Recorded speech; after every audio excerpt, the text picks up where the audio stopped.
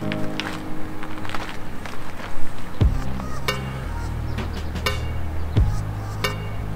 can't just accept okay.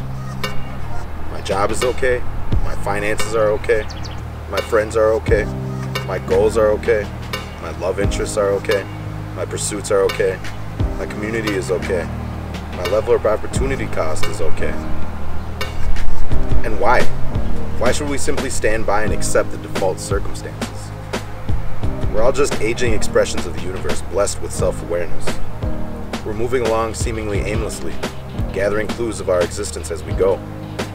None of us know shit, but we convince ourselves that the people before us were 100% correct. We take the traits of our lives as scripture. We passively accept the collective approach to societal organization. We point at what's wrong, and we do nothing of what's right in response. We don't have to forward this okay system that churns out okay results. We can tend to the pockets of immaculacy already present until the earth is a flourishing garden.